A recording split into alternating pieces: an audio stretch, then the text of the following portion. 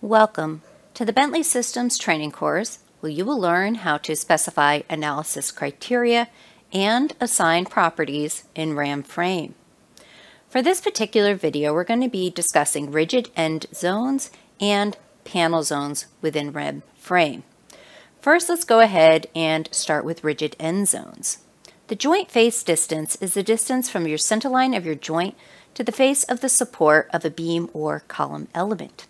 It is sometimes referred to as the panel zone.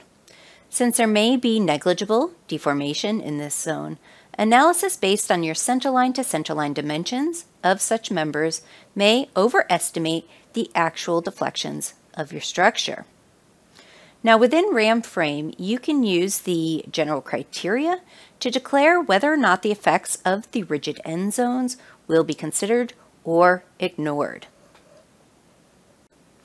So let's go ahead and turn our attention to RAM structural system. To specify whether or not you would like to include or ignore the effects of rigid end zones, you can go to the main menu, select Criteria, followed by General. Within the General Criteria, you will be able to see the rigid end zone criteria. Now, it will be based on your engineering judgment on whether or not you want to include your rigid end zones. For my sample model, for example, I have determined as the engineer that since I have concrete moment frames, I would like to include the effects of rigid end zones. You're going to notice that when you include the effects of rigid end zones, your member force output will automatically be reported at the face of joint. In addition, I do have a reduction percentage that I can go ahead and enter. So if your effects are to be included in the analysis, a percentage reduction can be entered. A value of 0 indicates that the rigid end zones are not to be reduced and their full effects will be considered.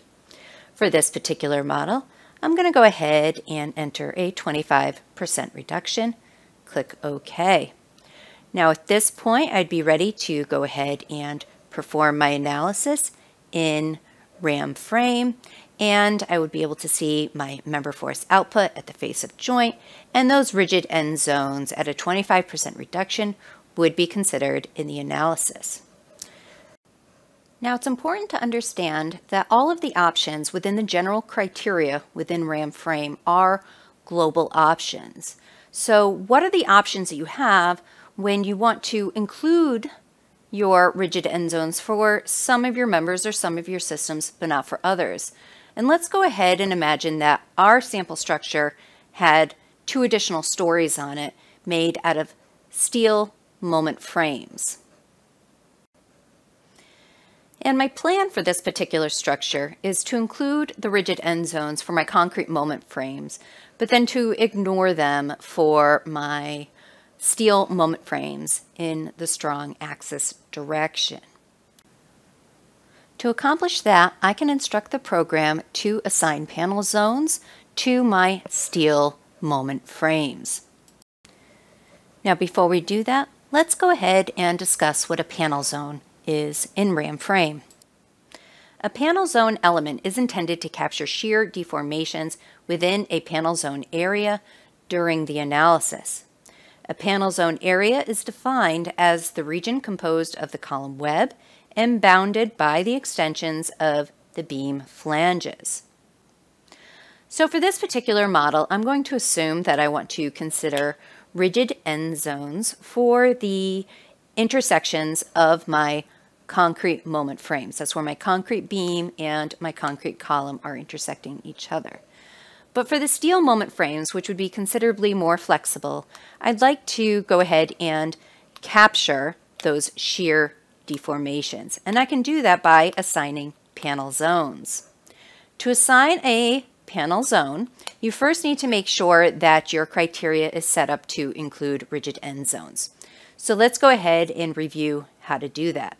Again, we're going to go to the main menu, select Criteria, followed by General, and make sure your Include Effects are turned on.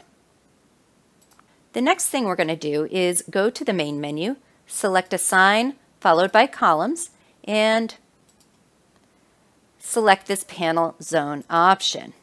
Now through the panel zone dialog, you can assign panel zone elements in both the column strong axis and the weak axis. It should be noted that the weak axis option is only for steel HSS columns. All of the columns within my steel moment frames for this particular model are wide flange sections, and I'm going to go ahead and select this column strong axis option. I'm going to ask the program to use the calculated values, and then I'm going to select the appropriate columns. Let's go ahead and click single, and I'm going to select all of the columns within my steel moment frames.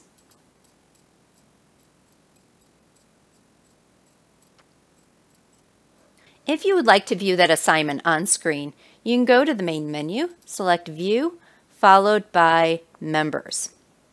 Here in the Frame Column option, you can go ahead and turn on the option to display panel zones.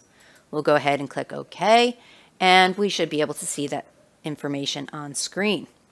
So at this point, if I were to go ahead and perform an analysis, I would notice that the rigid end zones would be included at the 25% reduction for my concrete moment frames, and the panel zone elements would be included for my steel moment frames, which would capture the shear deformations.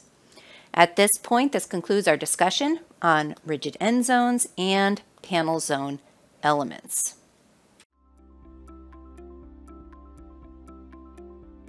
If you found this video helpful, please give it a like. If you want to see more such series, consider subscribing to our channel. Thank you, and see you next time.